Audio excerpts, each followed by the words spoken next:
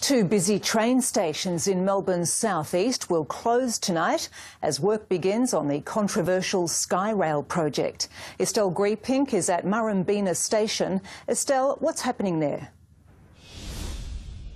Well, Jen, Murrumbeena and Carnegie stations will close for 4 weeks after tonight's last train, with commuters having to find other stations or take replacement buses. It's also that works can get underway, putting down the foundations for the elevated sections of the Skyrail track. Now, 9 crossings between Caulfield and Dandenong will be removed during this part of the project. The minister says there are some that have boom gates that are down for up to 90 minutes every morning.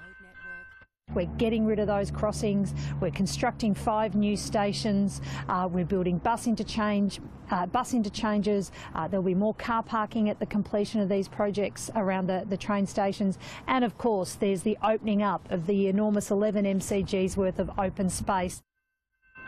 Now, trains will continue to run on the Pakenham and Cranbourne lines during this construction work, and next month temporary stations will open at Murrumbeena and Carnegie, with new stations promised to open in 2018. Now, Jen, the good news in all of this is that over on the Frankston line, Bentley and Ormond stations will be back in business tomorrow.